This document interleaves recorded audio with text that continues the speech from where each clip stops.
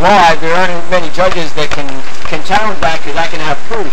If somebody challenged somebody and say that they're not an Israelite under the law when they claim it, that means that they're dead. Like, literally, they will be decapitated. So, that's why I carry a gun.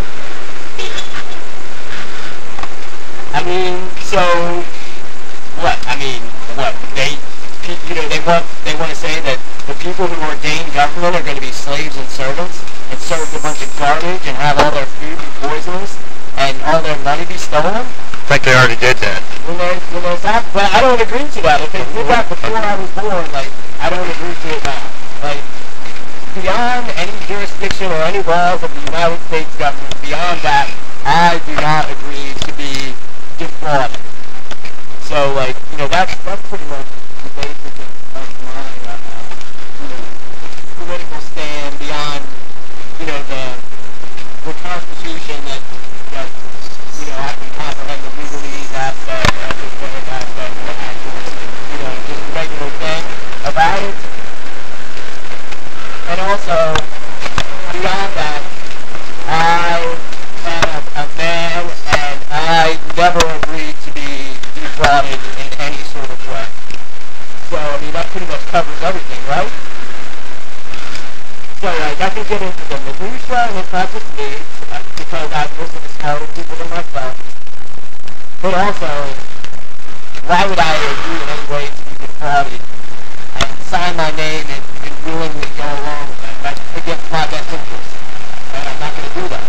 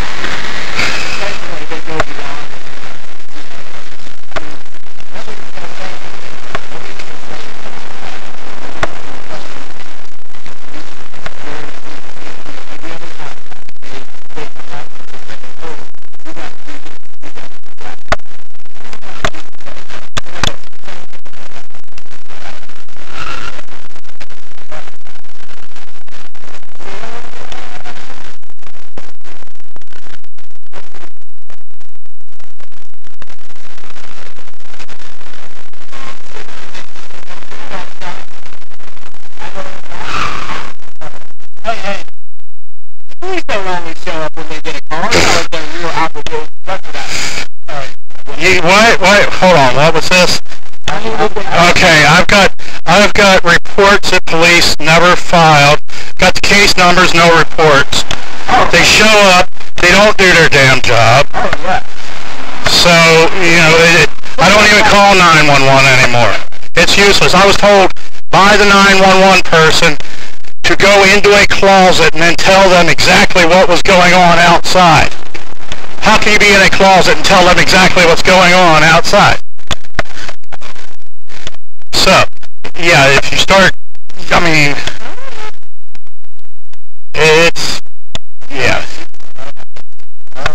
That's what they told me. For your safety, go inside. I got my gun in my hand for my safety.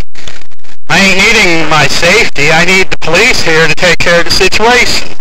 I'm just pointing out, like, but whenever I, like, hear something, I pretty much, if it has anything to do with relying on the government for protection or for anything other than putting a boot on my neck, I stop. Pretty much.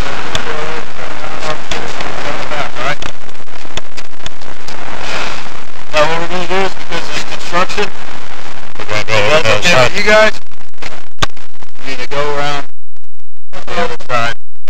That way we don't have to cross.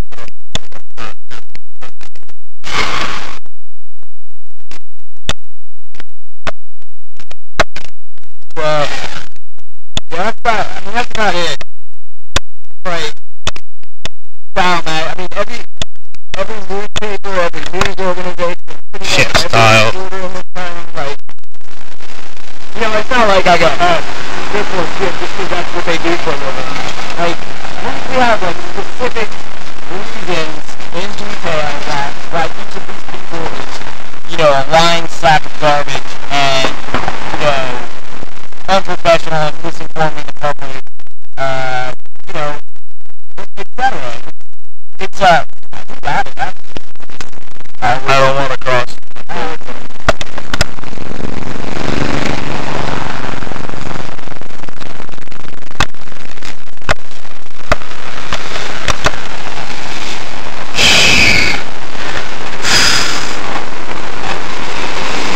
I'm going to go home and wring my shirt out. Yeah, I know. I mean, this is quite a, walking around in circles kind of thing. Like, I don't know, like, you know, I'm trying to get to the point, like, over and over again, so nobody can say I do anything other than, like, hey, this is it. We are forming the militia. This is the militia. Who's forming the militia? Like, we're just walking around. We're not forming it, we are. We are, like, it's like, so, like, we gotta get something, like,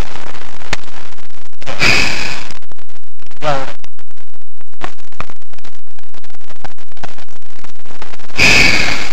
I gotta call my boy later too. It's not like a Granny Smith. It's not as sour as a Granny Smith, but it tastes nice.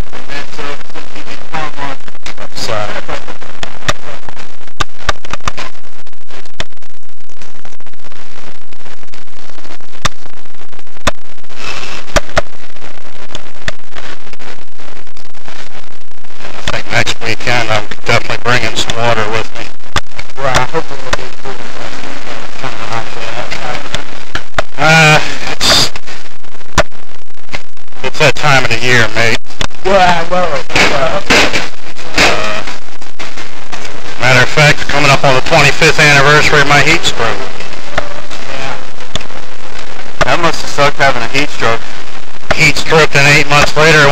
windshield of a car. Yeah.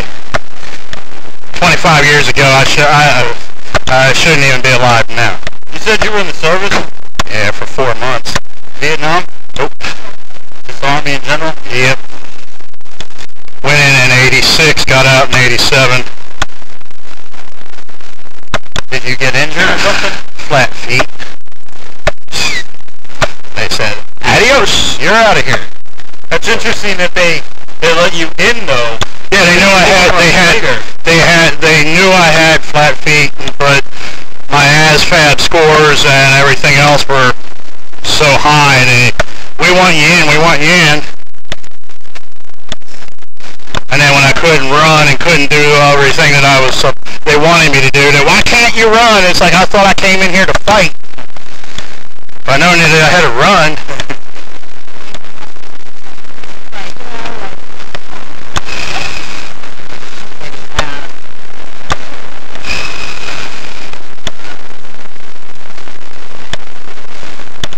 Yeah, I learned a lot about what was going on in the Army too.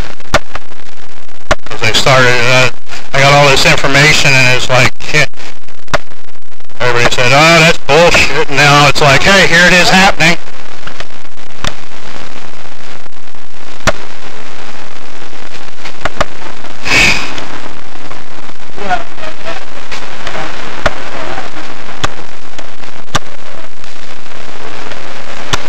That's one thing I wish that the police would just clarify or change the law or ordinance or whatever, which is the right to have a loaded long gun in Richmond, and clarify completely. Because right now this is unloaded, not chambered as far as the long gun goes. The handgun's loaded and chambered, and right now I got a 5-round magazine in my back pocket. Man, it's all BS. It's like, oh, you can carry it, but you can't have it loaded. You can't have that many bullets in it. You can't have this. You can't have that. It's like, I love the fact that they said you can't have, on a federal level or whatever, you can't have black talons, because they said that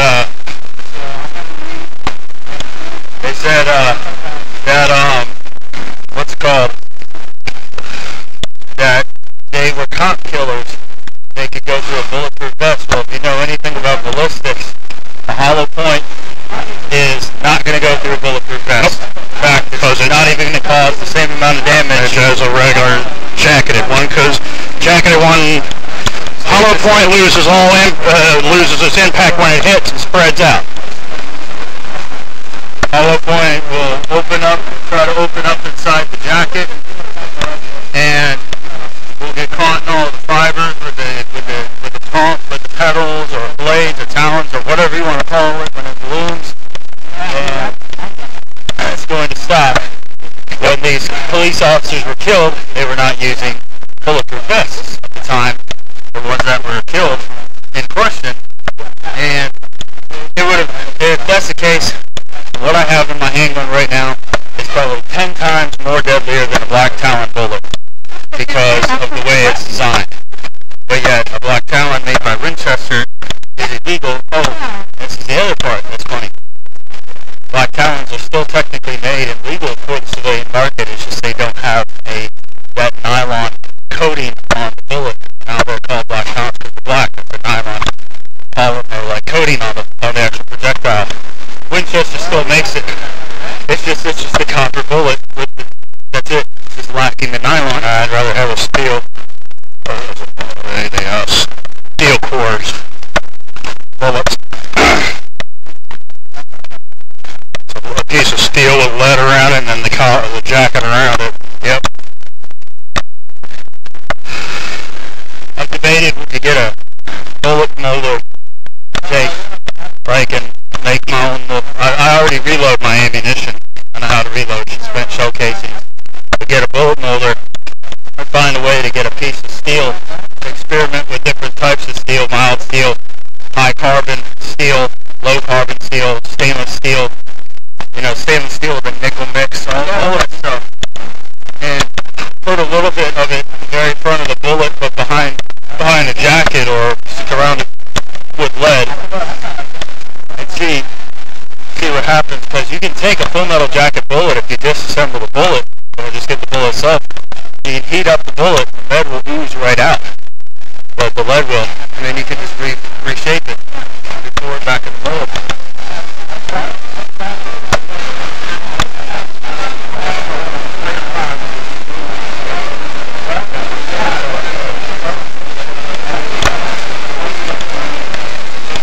Spent freaking $35 on fucking meat in there to get a whole week's worth of groceries.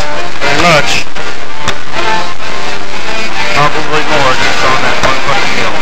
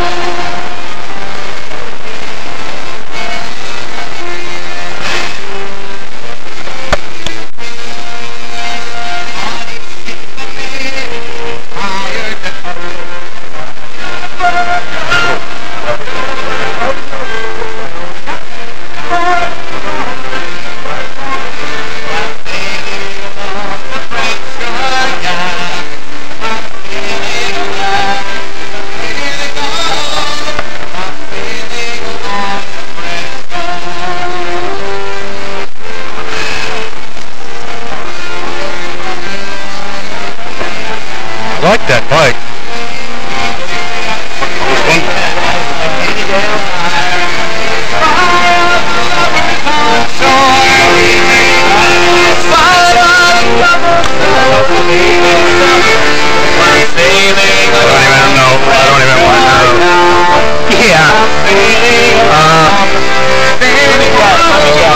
Like 7 or higher.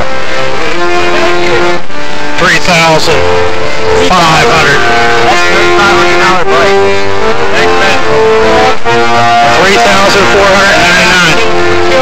I got the Ford Explorer cheaper. I don't think they put a $1,200 bike. I don't think. The Ford. Yes, 7. 3.5. 3.5. You know, I used to be in a bike business. That's crazy. Like I said, I got my Ford Explorer cheaper. I mean, biking is such it's like everything else. Like, you know, our store was concentrated on like, you know, like local commuters, and like, you know, we were selling like